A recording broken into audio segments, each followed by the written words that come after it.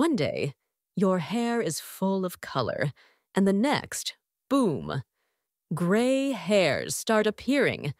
But why does this happen? Is it stress, genetics, or something even weirder? Let's find out.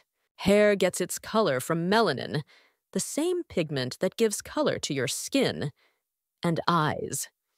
Your hair follicles have special cells called melanocytes that produce melanin and infuse it into your hair strands.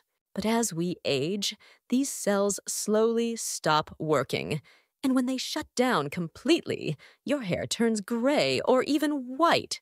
You've probably heard that stress turns your hair gray. But is it true? The answer is kinda. Extreme stress can accelerate the loss of melanocytes by triggering an overactive response in your nervous system. But everyday stress? Not really. It's mostly genetics and aging. Ever notice that some people go gray in their 20s while others keep their natural color into their 60s? That's because genetics play the biggest role. But lifestyle matters too. Smoking, poor diet, and lack of certain vitamins, like B12, can speed up graying. Is there a way to bring color back? Scientists are working on it. Some studies show that repigmentation is possible under the right conditions, especially if graying was triggered by stress or illness.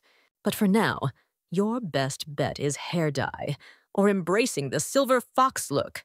So, when do you think you'll go gray? Or have you already spotted a few? Let me know in the comments.